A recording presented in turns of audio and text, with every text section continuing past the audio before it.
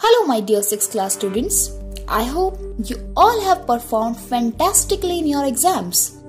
Now is the time to start a very interesting topic of physics, that is electricity. Now children, before starting, do you recognize the person you see on your screen? Yes, he is the great Thomas Edison. Now, do you know what he is known for? Children, in 1879, he invented the first practical, long-lasting electric light bulb. And since then, our homes are bright even after sunset. My dear children, you must be aware of the fact that light in our homes works on electricity. However, they are not the only one which uses electricity. Our televisions, air conditioners, water heater, fan and so on also need electricity to function. Children, laser light or even small flashlight also works on electricity. Now imagine a life without electricity in a world today. Children, the discovery of electricity has helped to start a new revolution in the history of humankind.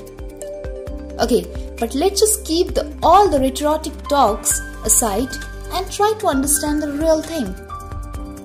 I haven't really told you what the term electricity means. Well, there are basically two forms of electricity. One is static electricity and the other is dynamic electricity. For now, we are only interested in dynamic electricity. Children, from the name itself, we can say that it implies moving electricity, or more precisely, moving electric charges. Okay, now the next question you have will be, what are electric charges? Children, the concept of electric charges is very important in physics and it cannot be explained in a video too, but I will still try to give you a short and point explanation of the concept. So let's begin. Children, there are two types of electric charges. Positive denoted by the plus sign and negative denoted by the minus sign. Okay, think of a magnet for a moment. We know that two like poles, that is two north or two south poles of magnet repel each other and unlike poles attract each other. Similarly children, like charges, that is two positive or two negative, repel each other and unlike charges, that is opposite, attract each other. But do you think what exactly is a charge? Or in other words, who actually carries these charges? Well, these charges are carried by tiny particles with incredibly small mass and they are called subatomic particles. Children, the positive charge are carried by particles called protons, while negative ones are carried by particles called electrons. There are billions and trillions of protons and electrons present in any object around us. In some objects like metals, electrons can move randomly, while in non-metals their position is kind of fixed. Hence, they cannot move freely. Children, now any appliance in our house, for example a tube light, works on negatively charged electrons, works when the negatively charged electrons move in the wire in the one direction.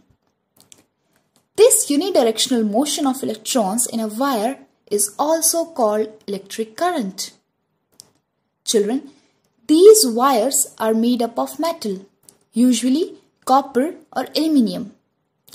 And you can understand why. Why are the charges in a wire is moving in one direction, or what makes the charges move in one direction? The charges move in one direction in the wires because the energy supplied to them by the transformers.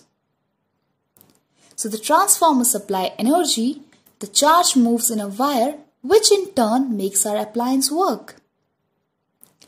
Children, a flashlight also works in the same way, but here the energy is supplied by the two electric batteries. So to sum it all up, dynamic electricity is the flow of electric charges through conductors like say a copper wire. Children, generally when we talk about electricity or electric current, we mean dynamic electricity. Hence, we simply say that electricity is nothing but the flow of electric charges through a conductor. That's all for this video. Thank you. Bye-bye. Take care.